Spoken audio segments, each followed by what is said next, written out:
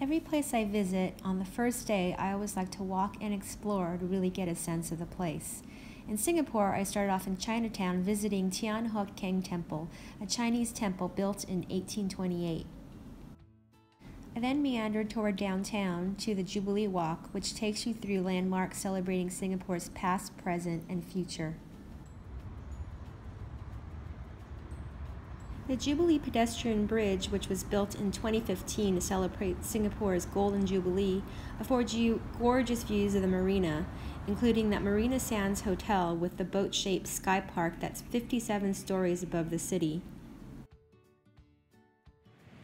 Walked across the bridge to Merlion Park with its famous half-lion, half-fish statue.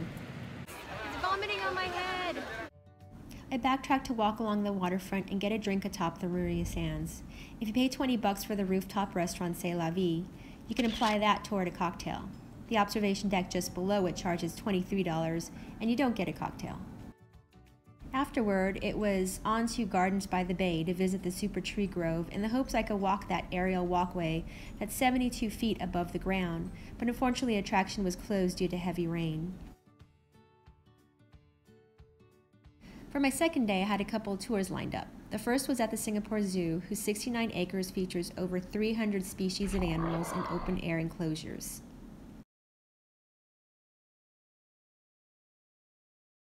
My favorite exhibit was a rainforest, which let you walk among the animals and had flying foxes soaring over your head. You also had the option of brunching with the orangutans, but I opted for cozying up to the statue of zoo mascot Ah Meng. My next tour was a Chinatown food tour by Singapore City Explorers. Our guide showed us the wet markets of the neighborhood, where they sell live animals for the eating, like frogs, turtles, and eels. Of course, there was plenty of food on the tour, and we got to try the top 10 most popular dishes that are sold at the Chinatown hawker stalls, including the chicken rice.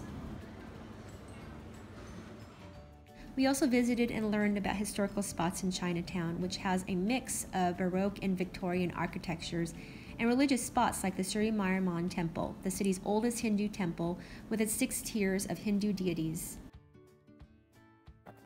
For day 3, I actually hopped on the MRT, the city subway, for a short ride to Vivo City, where I then hiked a little over half a mile on a circuit of staircases to Faber Peak with gorgeous views of Sentosa Island and the cable cars.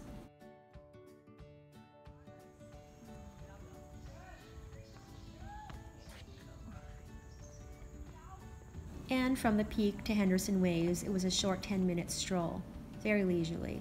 The popular pedestrian bridge, which was unveiled in 2008, is in the shape of undulating waves, and it's 118 feet above the ground. It's comprised of steel arches and curved slats of dense hardwood sourced from Southeast Asia. Check out that view. So now we're at Henderson Waves at the Southern Ridge hiking trail, and this seems to be a very popular selfie spot, so I don't feel too weird, but it's nice and quiet.